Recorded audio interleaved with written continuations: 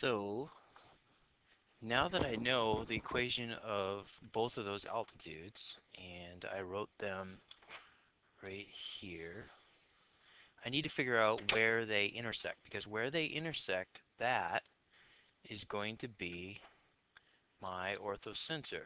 So what I'm going to do is I'm going to solve this system right here by taking both equations and I'm going to set them equal to each other. They're both equal to y, so I can set them equal to each other.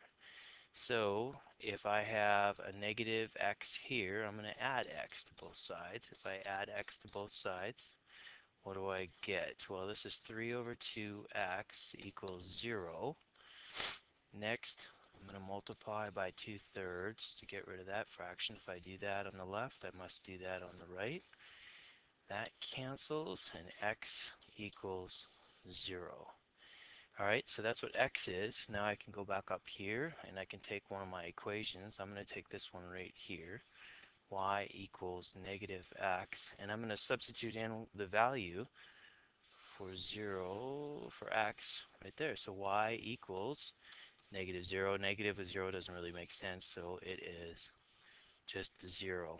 So the coordinates of where those two altitudes meet is 0, 0, right at the origin, right there.